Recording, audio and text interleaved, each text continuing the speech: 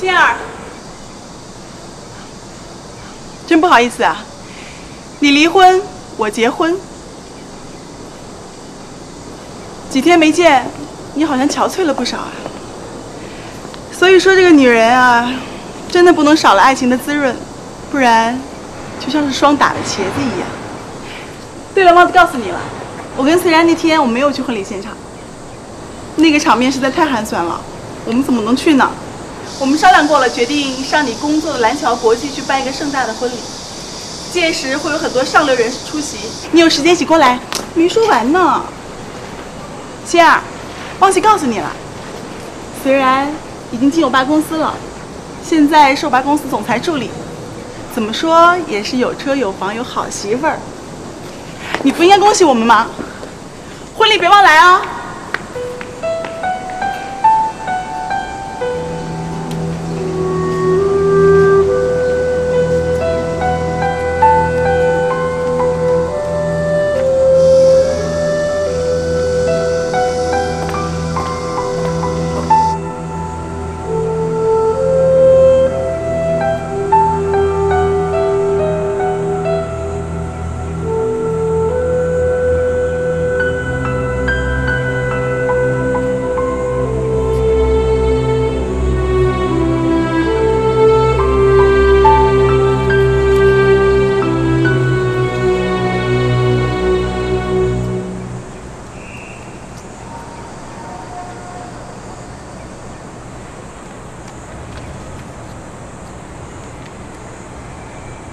你好，请问是哈乐旅行社吗？是的，先生，请问有什么可以帮助您的吗？我们旅行社今年新推出了很多优秀的。我想查询一下，本月23号在3号公路贵公司的一辆旅游大巴被一辆轿车追尾。您有何贵干？我想寻找当时带队的导游。不好意思，他已经辞职了，一切行为与本公司无关。能告诉我他的电话吗？对不起，无可奉告。喂，这是什么烂公司？我是要找救泯恩人，他们却拒之门外。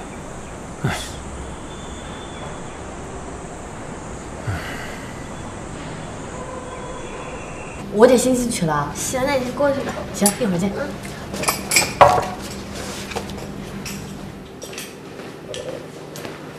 喂，你过来，过来。你抽空去一趟哈乐旅行社。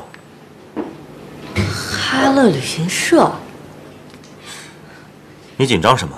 和这家旅行社有渊源？啊，没有。好，你到哈乐旅行社以后，按照纸条上面的车牌，找到本月23号这辆车上的导游。赵总，你找他干嘛呀？我要感谢他。问这么多干嘛？找人就行了。问这。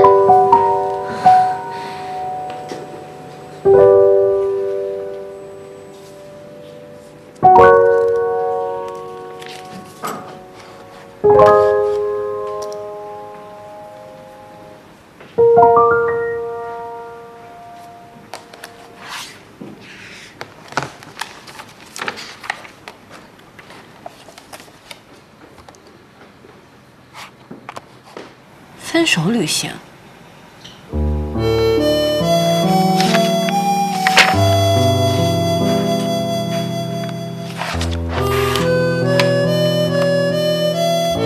树洞先生，晚上好。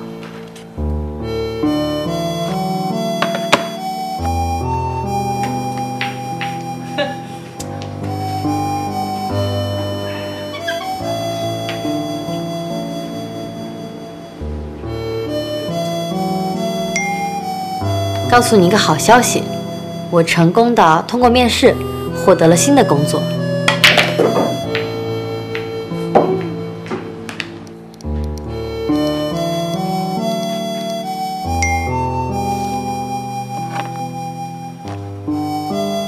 洪小豆，你很厉害，好好干。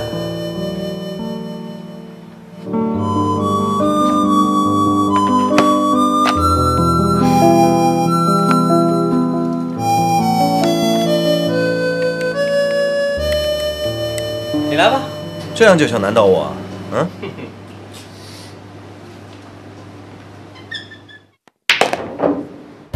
每个人都忙着自己的事情，总之我是不会放弃的。树洞先生，和你说了这么久的话，也不知道你到底是一个机器人、一棵树，还是一个活生生的人呢？你每天都要吃掉这么多的秘密，那你的秘密会跟谁说呢？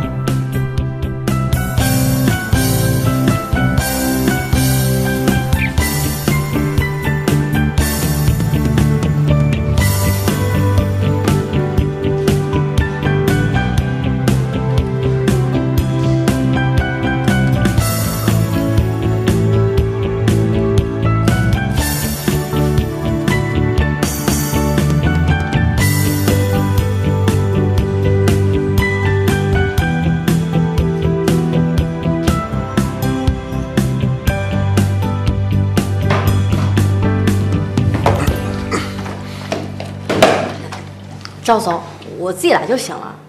我不是想帮你，只是怕你砸坏了我们的饮水机。还有，我已经好了，别把我当老弱病残。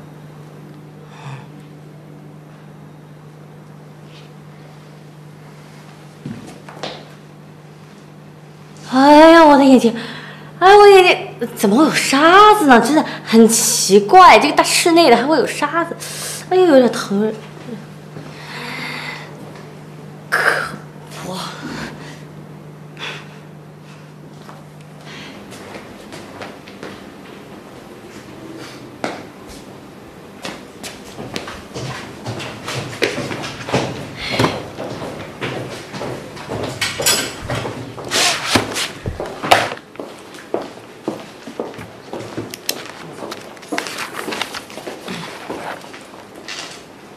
相识是杯醇香的酒，相逢是优雅的歌，相聚是那南飞的雁。那开心的往事不为别的，只为那份纯真的友谊和彼此的依恋。写得好，写得好，也可以有啊。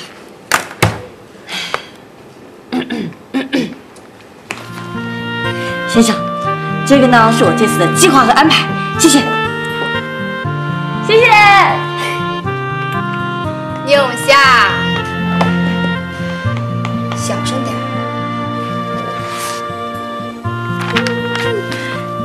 一定可以。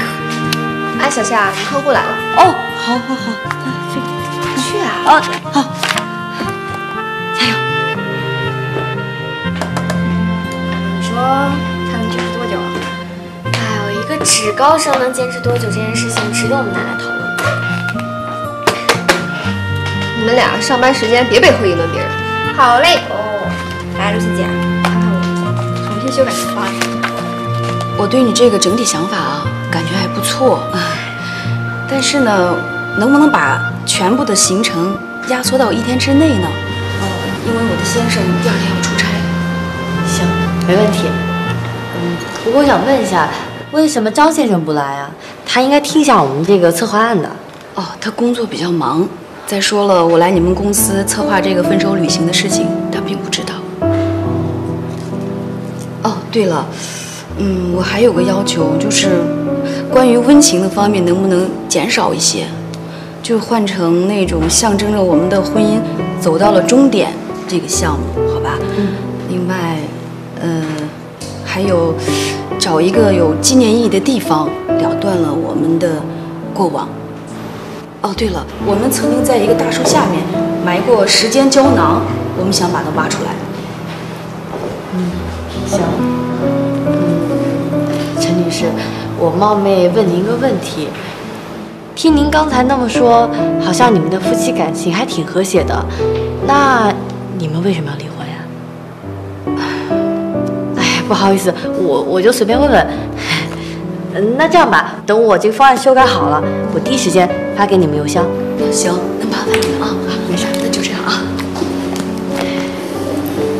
哦，对了，我听说你们麦味公司的，在业内的知名度很高，还有听说你们的老总年轻有为。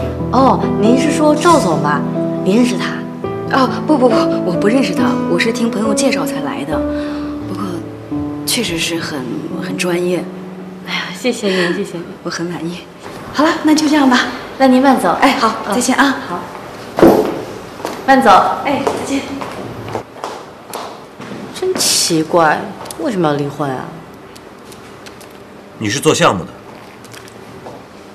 不是查户口的，人家离婚和你有什么关系？我不是这意思啊，我就觉得劝和不劝分嘛。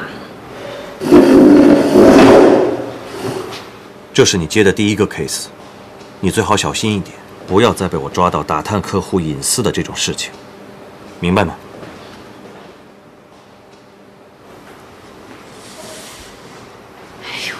吓死我了！哎，听说她在婚礼上被甩了，是真的吗？何止被甩，她老公是直接带着别的女人就跑了啊！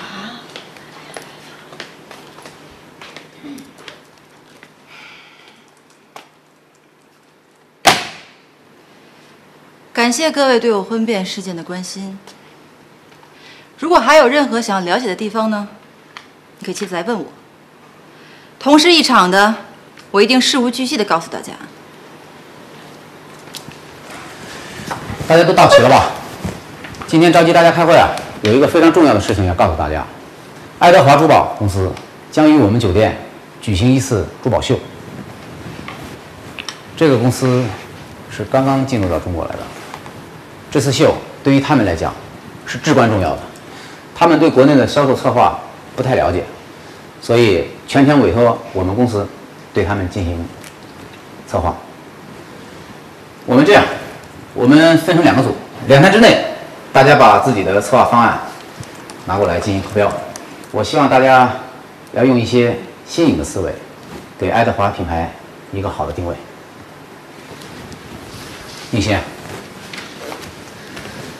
个人问题在会上我不应该说，但是还是希望你能够调整好心态，好好的投入到策划当中。当然，大家以后在公司也不要去议论个人的问题，把注意力还是要放在工作上。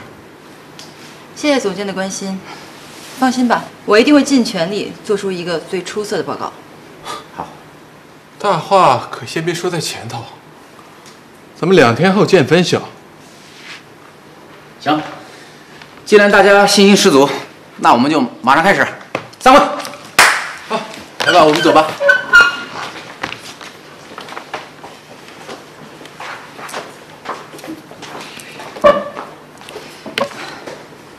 艾米，你去调查一下关于近期珠宝秀展出的情况。好的。Sherry， 你帮我查一下这个爱德华珠宝公司，他们公司的背景，还有他们对于产品的定位。嗯，好。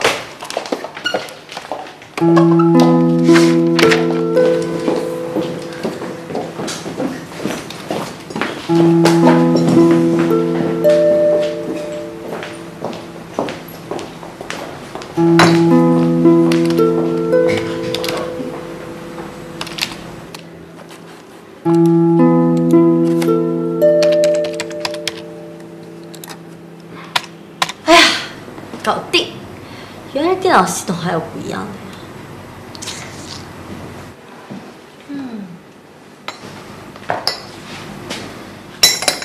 Lucy 呢？她有事儿先走了。好吧，那就你了，跟我走。我？是的，就是你，难道还让我等你吗？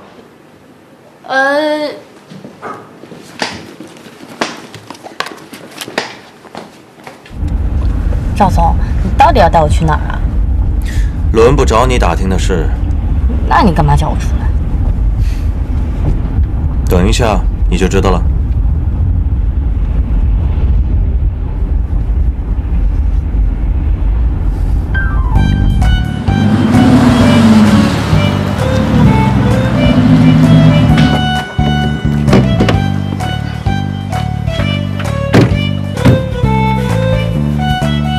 你听着，这边不能停车，你就开着车在附近绕圈。我办完事打电话给你，然后你过来接我。啊，赵总，但我不会开车哎。拜托，你除了吃还会干嘛呀？你要不会开车，把钥匙还给我。行，那交给我吧。可以。交给你了。喂。啊，小强不见了。啊，那快跟我走，我刚才下棋了。老王，我不下了。孙子没，小强不见了。哎，吓坏了，老李啊，你这个什么意思啊？说好来实盘的，来那么快就走人了，还真是没劲。哎，你车子怎么停在这里啊？师傅，您让我停一会儿吧，我一会儿就走。你看看这个像什么样子啊？影响我们下棋了，你懂吗？哎呀，这地儿不是挺宽敞的吗？要不这样吧，我给您钱，1个小时，时间到了我就走。我差你这点钱，我有钱，我跟你说，开走，马上开走。气死人了！大叔，要不我陪您下棋吧？正好你不是也没人吗？如果我要赢的话呢，我就等到老板来；如果你要是赢了的话呢，就把这车开走。你陪我下棋？我的棋龄比你的年龄大几倍，你陪我下棋？哎呀，那来一盘。真要陪我下棋？当然啦，来吧。你不脑残吧？来吧。来，摆。我倒不信了，和黄毛丫头跟我来比。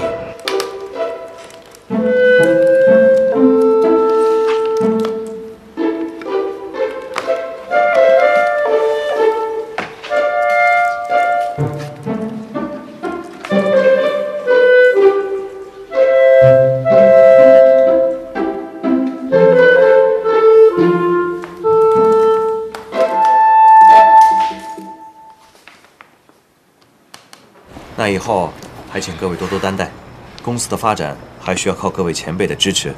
丹桥在这里感谢了。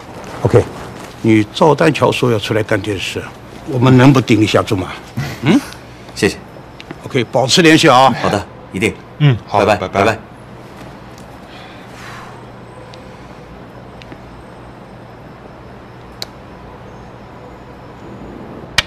将军啊。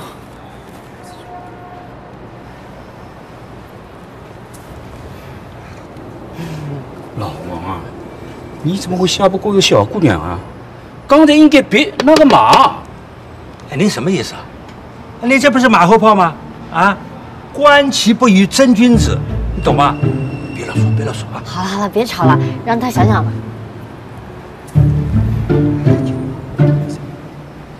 哎呀，别吵，让好好想想。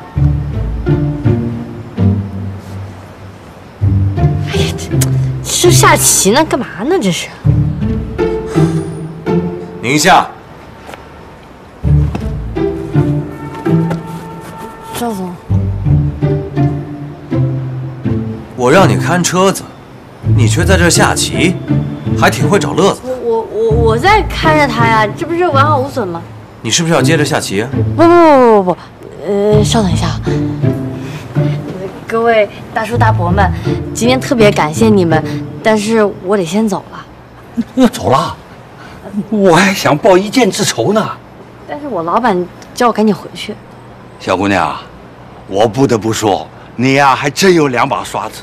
我呢愿赌服输，下回啊咱们再大战300回合，怎么样？一言为定。好。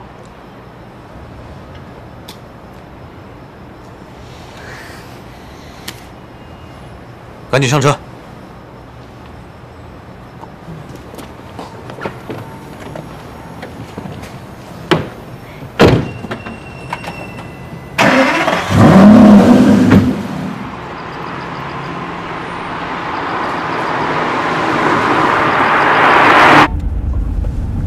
没想到你还挺会下棋的。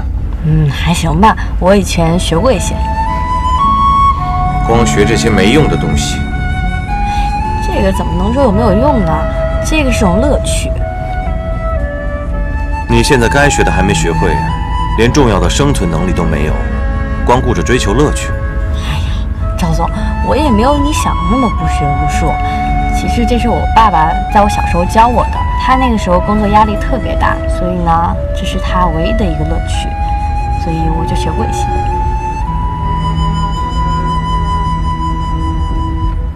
那现在呢？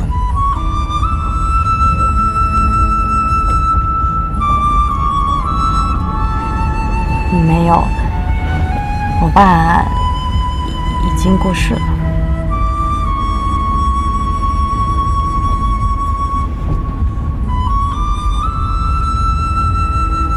抱歉。没事儿，很久以前的事情了。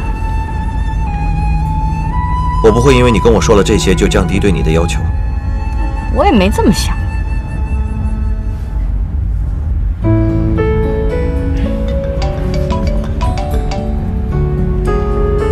喂，志远，怎么了？什么？你们胆也太大了吧！这样吧，秦昊酒吧见啊，一会儿过去，啊。哎呀，赵总，我弟弟出事了。哦，那我给你放在最近的地铁站。怎么了？难道你把我当司机，让我把你送到目的地？啊不，没，你就前面放我下来就行。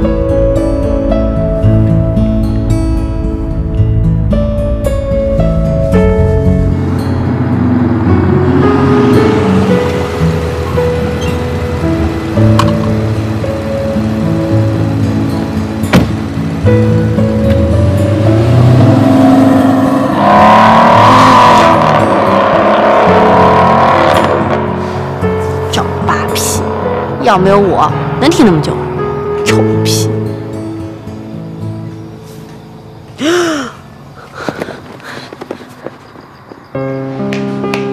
呀，什么情况？姐弟俩都来了，喝点什么？喝什么喝呀？志远，你看看你干的好事儿。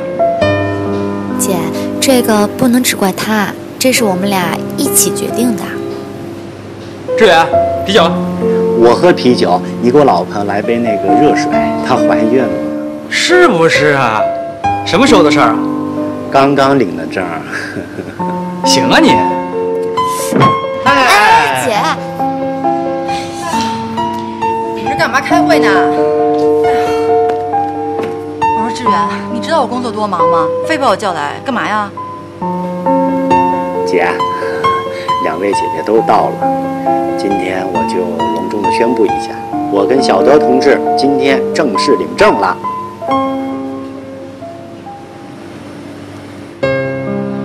小德，你们开玩笑呢吧？没有，是真的。恭喜二位新人！你就别瞎起哄了。你看看这2天家里不炸开锅呀？我婶儿跟小德妈妈都不省油灯。小夏说的对，这双方家长都不同意了，你们就结婚。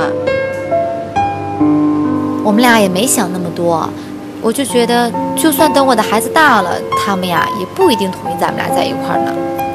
小德，有没有想过，这孩子没有2家支持，怎么养啊？而且就这样把婚给结了，得罪了我婶儿，以后怎么进丁家呀？恭喜二位新人！你就别瞎起哄了。你看看这2天家里不炸开锅呀？我婶儿跟小德妈妈都不省油灯。小夏说的对，这双方家长都不同意了，你们就结婚。我们俩也没想那么多，我就觉得，就算等我的孩子大了，他们呀也不一定同意咱们俩在一块儿呢。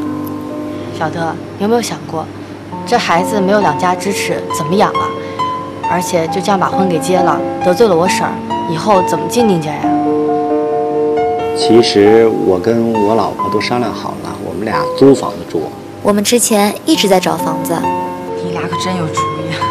哎呦，行了，姐，二姐，我知道，凭现在志远的能力，要让他挣很多钱是不太符合实际哈。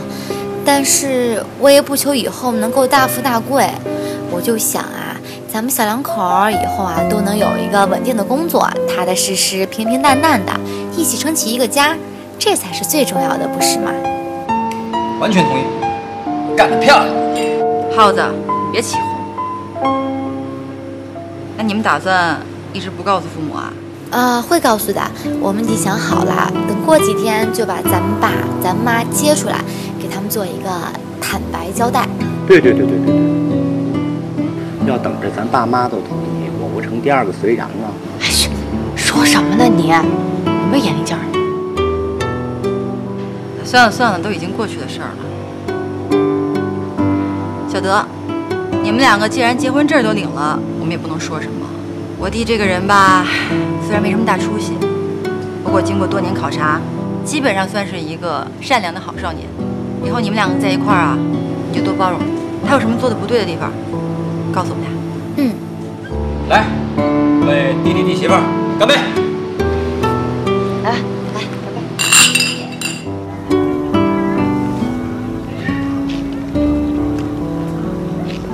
小德，其实我挺佩服你的，无论是在感情上，还是在婚姻上，你都比我成熟。我这个人太在意别人的看法，太在意别人的感受。我宁馨就是一个失败者，是个失败者。好了，姐，要不是因为这个事儿，你也不能知道隋然的真面目。因祸得福嘛，以后会遇到更好的。姐，二姐说的对，你这么能干，这么漂亮，以后啊一定很幸福的。哼，反正我现在的目标呢，就是干出一番大事。对了，你们那个新公司怎么样？别提了。老板天天板着一张脸，跟全世界都欠他，简直就是个自以为是大变态。碰到苛刻的老板是倒霉，我们公司那个也是，自私又刻薄，就是一个老巫婆，打倒大变态，打倒老巫婆，打倒大变态的老巫婆，打倒大变态。丹乔，这些都是你喜欢吃的，你多吃点啊。今天又是张妈给你打电话，你才肯回来的吧？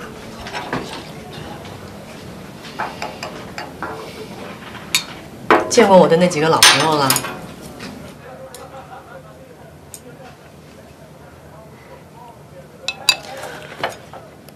你的公司有什么前途啊？啊？收收心吧，玩也玩够了，该是回归的时候了啊！能不能让我好好吃饭？你这是跟妈说话的态度吗？你不是我的上帝，我的人生不需要你指点。20多年前你把父亲赶走，让我失去父爱；4年前因为你横加干涉，让我失去了心爱的女人。你要把我全部快乐剥夺干净才开心是吗？你给我住嘴！看样子我们影响彼此的食欲。丹乔，别跟你妈赌气，她是为你好啊！丹乔，别拦她。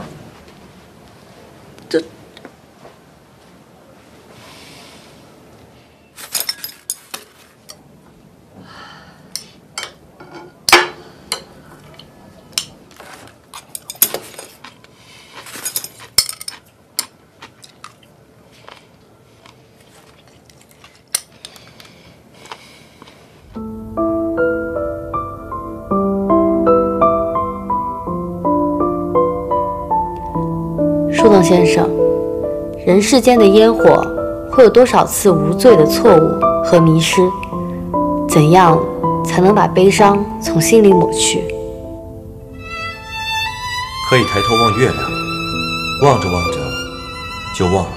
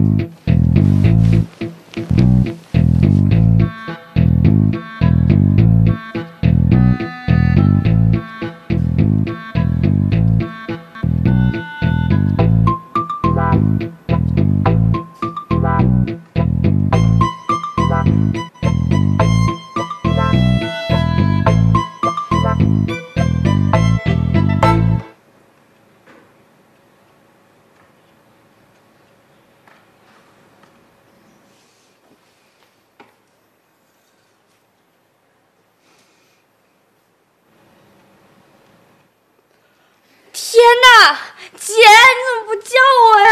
啊！哎呦，小夏，你能不能优雅一点啊？你这样都不优雅了。哎呀，什么优雅，我都迟到了。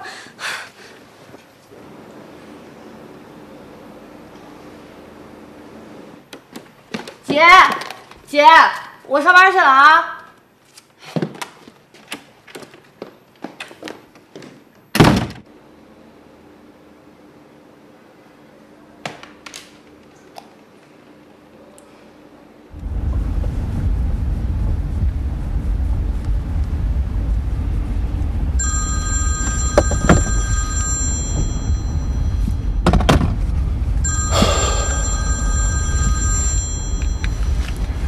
妈妈，您那儿现在是凌晨啊，怎么还不睡呢？妈睡不着，真宿的睡不着呀。儿子，你要给妈讨回公道啊！啊！妈，你放心吧啊，儿子现在就去蓝桥国际，一定给你讨回个公道。乖，早点睡啊。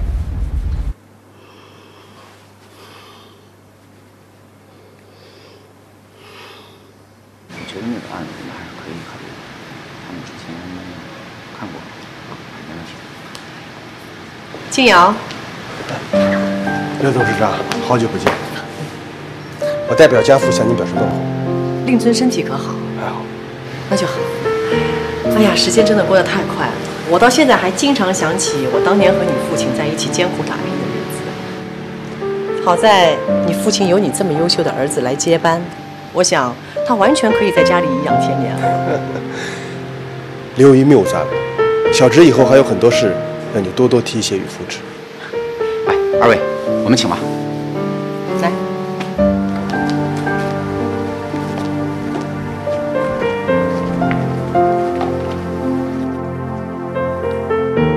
冯先生，董事长，经过我们企划部分成2组，日夜加班加点，在短短的2天时间，我们就已经拿出了爱德华在中国的首秀策划案，请冯先生定夺。虽然我和爱德华珠宝的冯董事长是至交，小冯总也是我的世侄，但是我们还是要公私分明。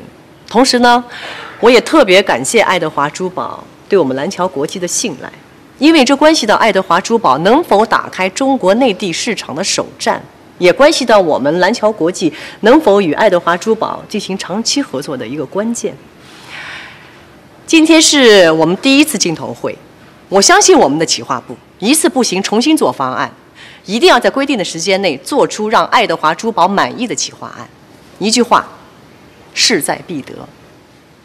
好，那下面有请我们企划1组的组长讲几句。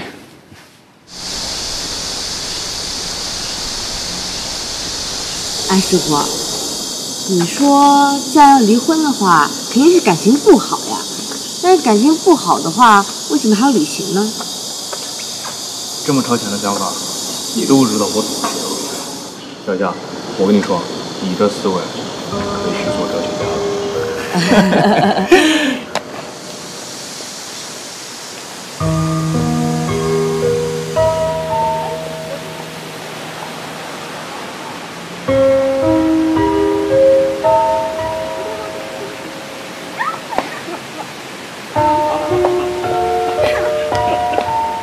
张先生早，陈女士早。好早。你好。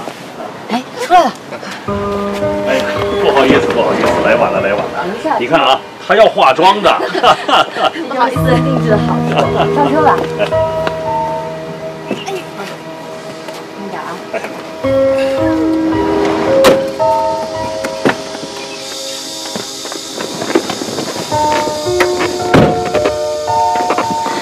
张先生，我们为您准备了您最爱的矿泉水品牌。陈女士，您的零食也是按照要求准备的，低卡健康。考虑了还蛮周到的啊。哦，对了，看资料上显示张先生是素食者，所以呢，我们的餐点也是按照要求安排的。对，张先生啊，平时就爱吃素食，其他油腻的一概不沾的，除非有很重要的应酬，一般都在家吃饭。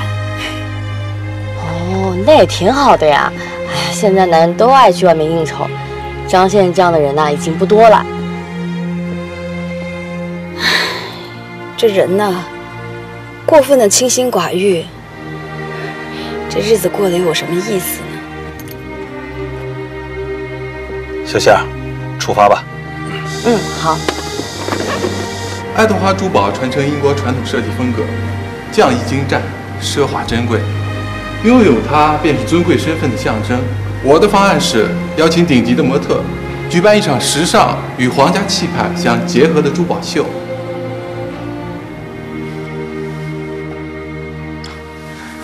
好，那下面有请我们企划2组组长讲几句。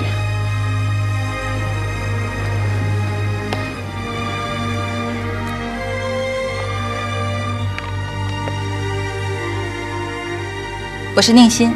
说到珠宝，我想大家很快想到奢侈，但是其实珠宝更加代表爱和美。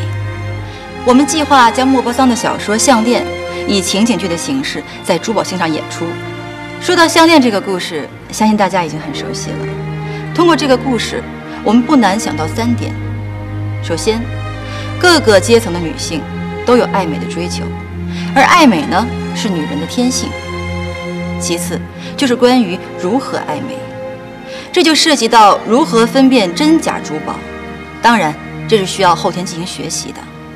第3就是关于诚信。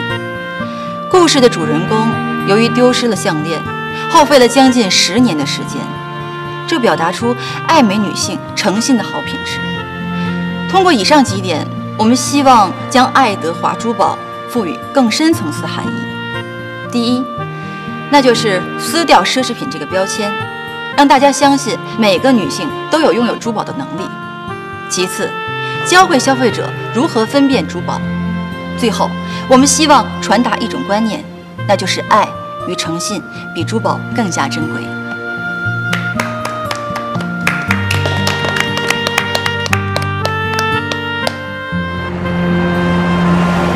树洞先生，人永远不会珍惜3种人：一是轻易得到的，2是永远不会离开你的，3是那个对你一直很好的。但是往往这3种人一旦离开，就永远都不会再回来。很可惜，这一切即将发生，我是不是该帮着挽回呢？如果你觉得应该帮助他们，就去做吧，不要为了迎合别人而改变自己，要坚持自己的想法去改变别人。我说，咱们难得约出来现个身，你怎么还在忙着工作呢？你就不能歇会儿啊？嘿，跟谁聊天呢？聊得这样，又在充当别人的心灵大师呢？你是我的心理医生，偷窥我的隐私可不是你的工作范围。为了病人的身心健康，作为心理医生的我，有权利知道他的情感动向啊。你经常给我灌心灵鸡汤，让我相信爱情。那么你呢？我跟你不同啊，我的心理年龄至少比你年轻10岁，现在呢正处于少年时期。看样子需要看心理医生的是你。我阳光着，根本就不需要什么心理医生。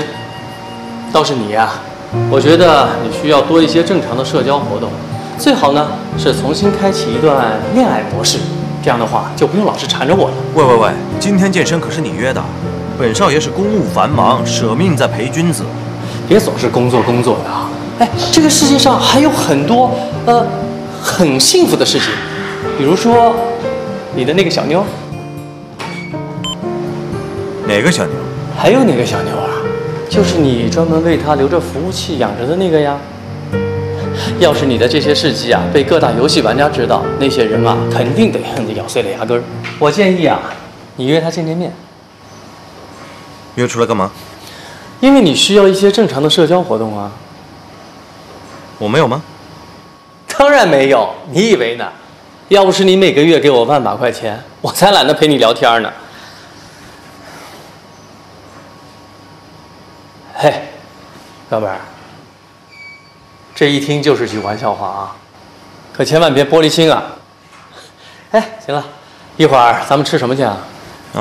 那得你请客，要不然又说我用钱买朋友。哎，行，你说什么就是什么，我的玻璃心王子，请。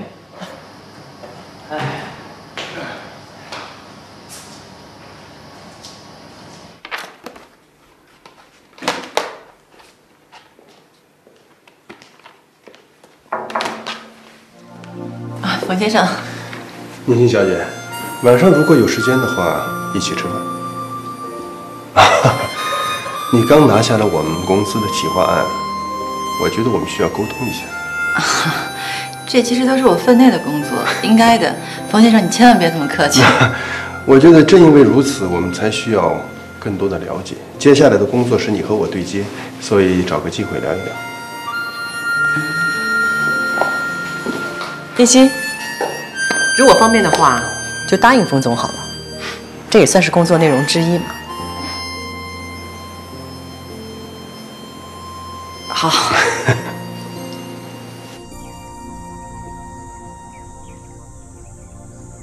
树洞先生，你好。如果人都能活到80岁，那10年对一个人来说，就算是人生的1/8。两个在一起10年的人分开，这1/8对他们来说，算什么呢？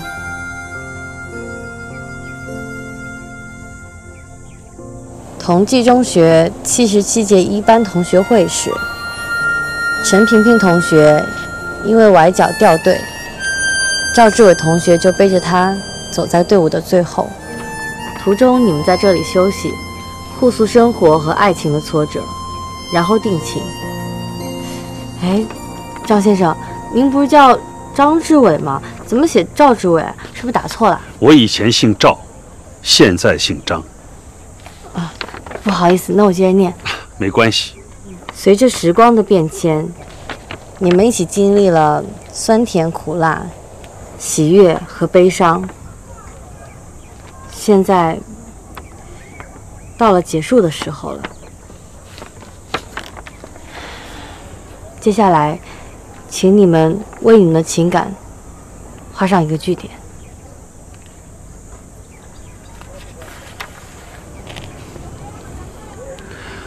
走吧，去找那棵树吧。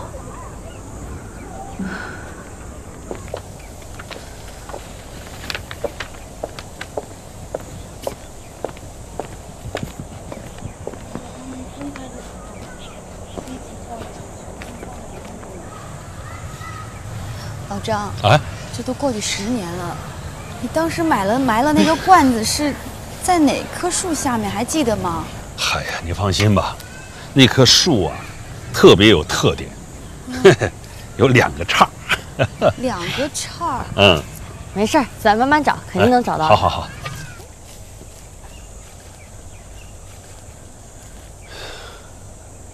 哎，张先生啊，是这棵树吗？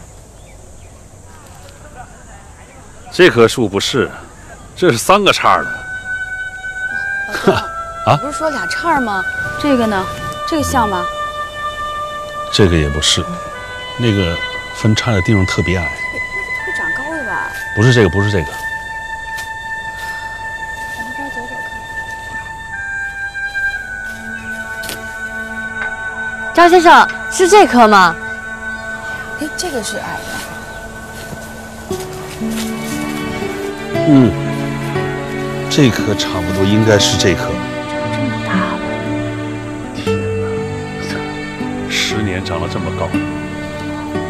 OK。是这个大。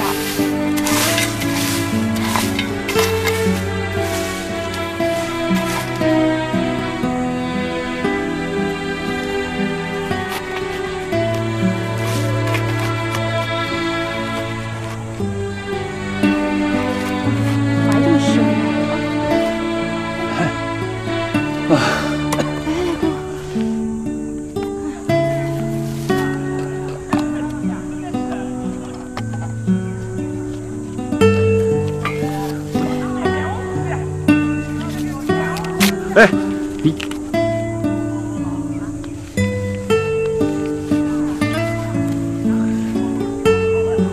非要这样吗？我们不是已经说好了吗？去下一个地点吧。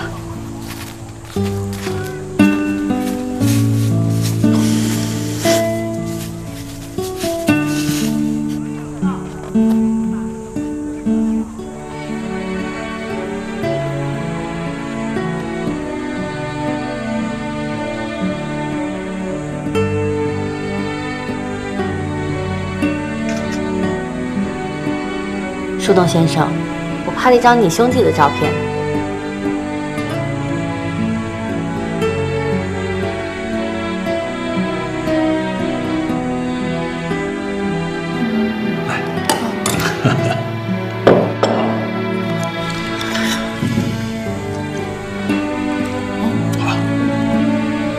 多吃一点。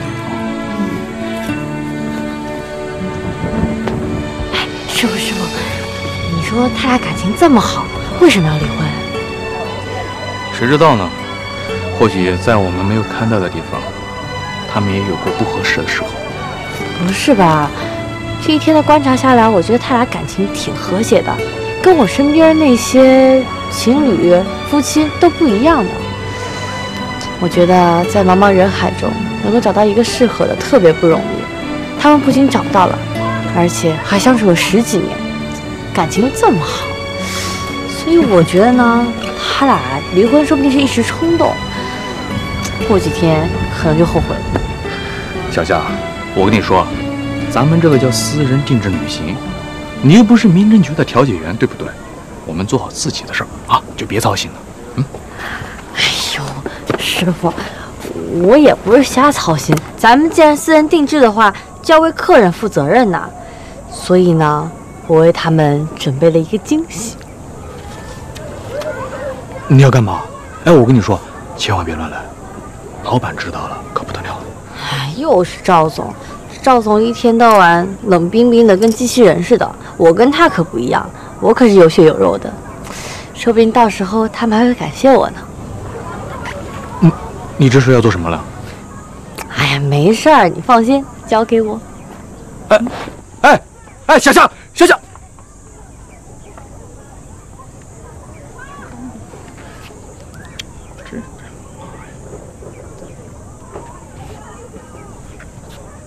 喂，卢 Sir， 哎，我跟你说，那个新来的小夏，啊，对，出了点状况，现在，啊，你赶紧跟老板说一下啊，好，我现在过去看着，啊。我要情侣套餐1份，没有听清吗？好的，先生。赵大少爷，你干嘛？是要跟我求婚吗？哼，跟你求婚？你当我瞎啊？那你想干嘛呀？啊，这家餐厅本来就是人家约会求婚的地方，咱们2个大老爷们往这一坐，本来就挺奇怪的。哎，你又非得点什么情侣套餐？哎，你这不是让周围人类的目光更加的刺眼吗？你没看见吗？啊，一个个都跟利剑一样的刺在你我身上。喂，我是来考察的，知道吗？考察什么？考察我对你的真心啊！你看，这是我们城市求婚率和情侣约会排名最高的餐厅，我想看看他们设计的情侣套餐到底有什么玄机。那你应该带个妞来呀，你带我来干什么呀？不是我说你啊，好好的蓝桥国际不去接班，非得自己开什么公司搞什么 APP。大少爷，你已经30多了，还在叛逆期呢。蓝桥国际那是刘兰芝的，跟我一点关系都没有，好吗？你说没关系就没关系啊。刘兰芝是你亲妈，就算你不想承认，你也是她身上割下来的那块肉。你别说的那么难听，行不行？不是我形容的恶心，是你心态有问题。丹桥，其实有很多问题你真的要去面对，没有你想象的那么难。你真的不应该那么的去介意。就比如说你妈的问题，还有徐璐的问题，你都应该去面对。够了，别刺激我犯病。行了。哦，对了，你让我替你去打听你父亲的下落，没有什么消息。难道他在这个世界消失了？或许他已经出国了，都20多年了。你说，要是你的父亲站在你面前，你能认得出来吗？他离开那会儿，我才4岁，所以我只能记住他年轻时候的模样。哎，稍等。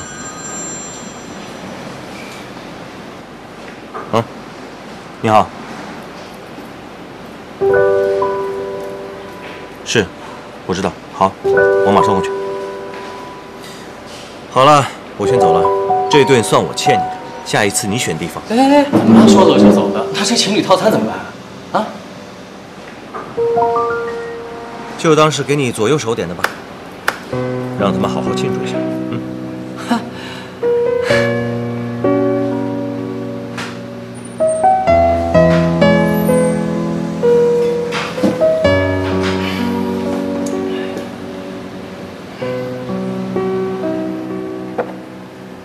先生，您是不是和男朋友吵架了？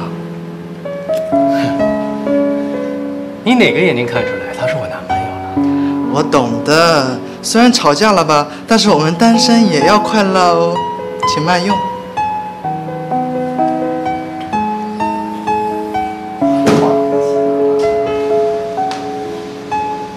来，静瑶，你尝一下，这是我在武夷山的茶艺师特制的手工岩茶。父亲也爱喝茶，我知道，身在异国他乡，喝茶也许是最好的解乡愁的方式，所以，我准备了一些好茶，你走的时候带给你父亲。那太感谢刘姨了。你爱喝茶吗？我还是咖啡喝的多，不过偶尔也喝茶。换下口味。侄媳还好吧？还好。我当时因为工作太忙，没有参加你们的婚礼。我想，好像你们结婚应该已经快3年了吧？是，已经3年了。我以为你这次回国，侄媳一定会陪你回来。她也挺忙的。啊，对了，刘姨啊，丹桥还好吧？最近怎么样？那件事，是不是他的心结还没有解开？我想，他总有一天会明白我的一番苦心。你们公司企划部那个宁小姐，她来了多久了？我集团上万号员工，我还真的没太注意过她。静瑶啊，你刘姨是过来人，很多事情我是看得懂的。但是我要奉劝你一句，主次要分明，千万别玩出火，否则你刘姨饶不了你。谢谢刘姨提醒。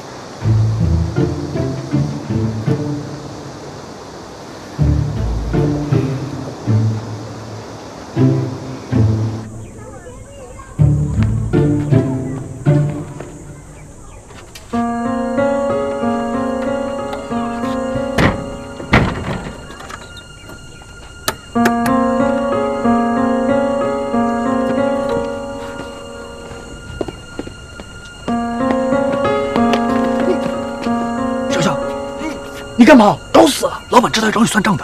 哎呀，你紧张什么呀？我也是为他们好。这一天下来，我发现他们俩根本就没有放弃这段感情，所以呢，我要给他们点时间，让他们好好考虑一下。你给他们考虑了啊？老板知道了要炒我鱿鱼的，你知不知道啊？要是赶紧来！哎呀，没有，你别紧张了。来，我请你去喝茶啊。喝什么茶呀？让我请你喝茶。哎。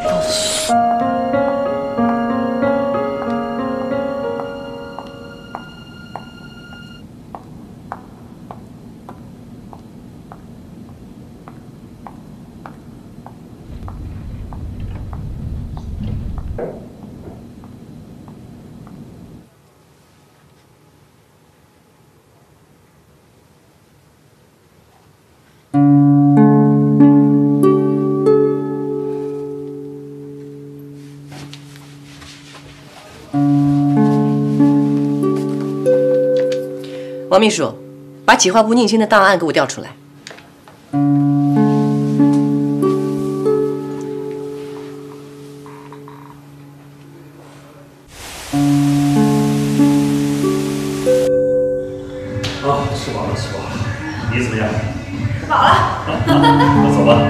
啊！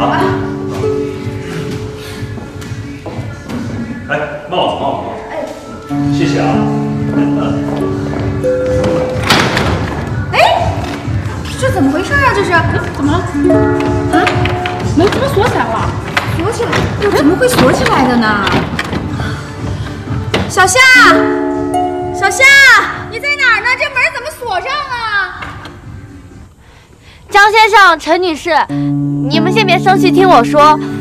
其实我今天发现你们感情真的特别好，所以呢，我想给你们一段时间好好相处一下，希望你们可以放下芥蒂，重新开始。你这孩子，你这不是瞎胡闹吗？快把门打开！你有什么权利这样做？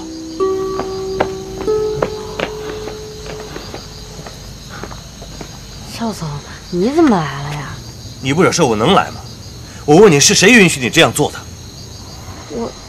我只想帮助他们。每个人都有自己的价值观，自己的判断，自己的生活。我只希望他们能够好好想一想。难道只有你宁夏是深思熟虑了？你讨厌我用有色眼镜对你，你自己呢？你听清楚了，一会儿他俩出来，无论说什么，做什么决定，你永远不用再回公司了。你明白了吗？明白了吗？对不起。开门。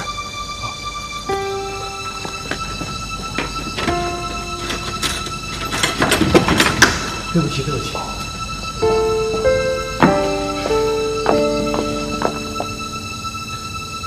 我是麦味总裁赵丹桥，我为我们公司员工莽撞的行为向你们道歉，真的对不起。对不起。你是赵丹桥？怎么，你们认识啊？啊？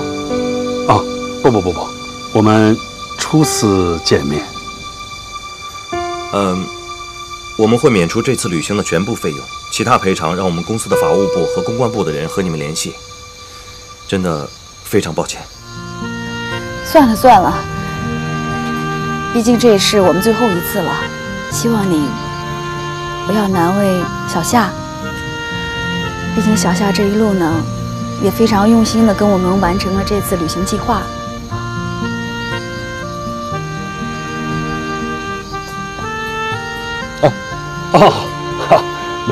没关系，不碍事的。赵丹，赵总，没事，我们没有不高兴，没有不满意。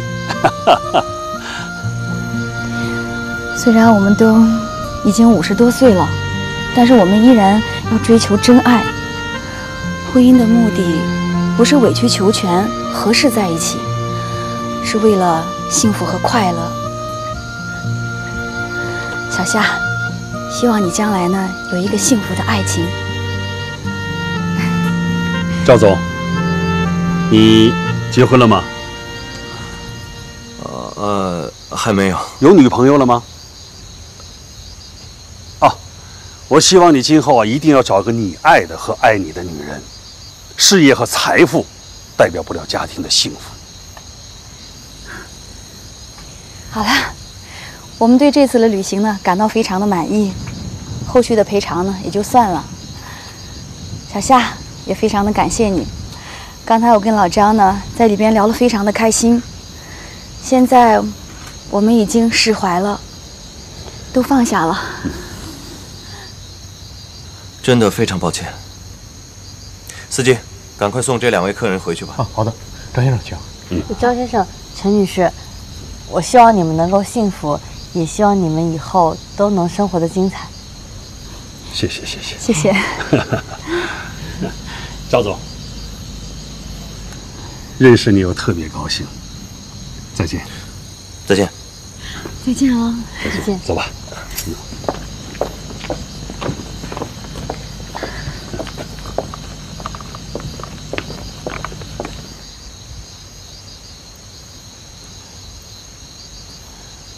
赵总，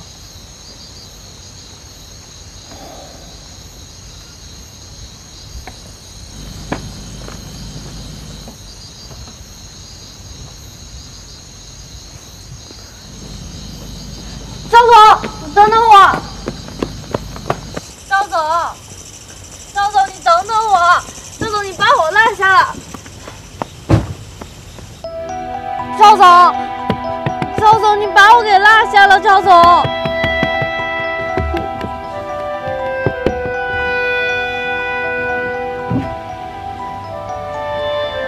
赵总，我知道你生我的气，想要开除我，但是这荒郊野岭的，要不你把我带到市区，再开除我吧。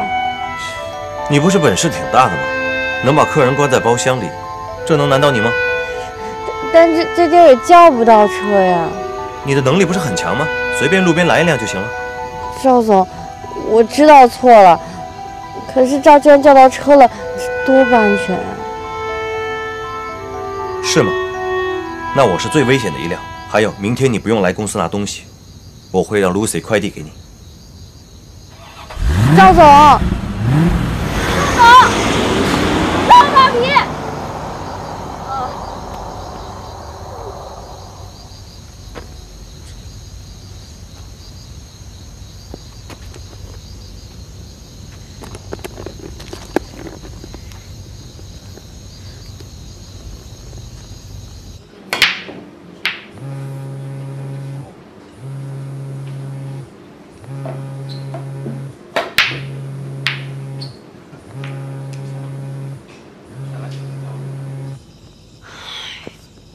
死耗子，这个时候不接我电话，唉。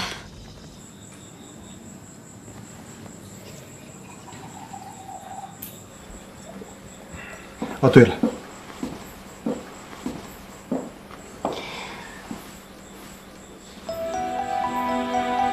收下它。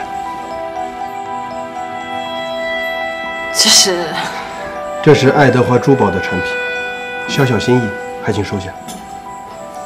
宁小姐，我对你的才华非常的欣赏，很文艺，我很喜欢。我相信爱德华珠宝展在你手里会办得有声有色。祝我们合作愉快。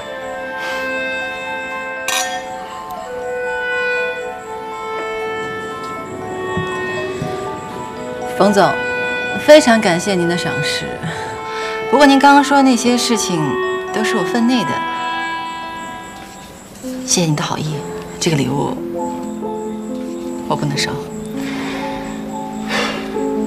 宁小姐，我们冯家的生意遍布全世界。你知道，在南非我们有钻石矿，在澳洲我们有酒庄，在英国我们还有古堡。其实我们有半年的时间都会在天上飞。那你也真的很辛苦啊。但是我身边缺少一个像你这样的有才华的。我想，我们今天应该是工作聚餐吧。既然如此，私人的话题是不是可以不用再聊下去了？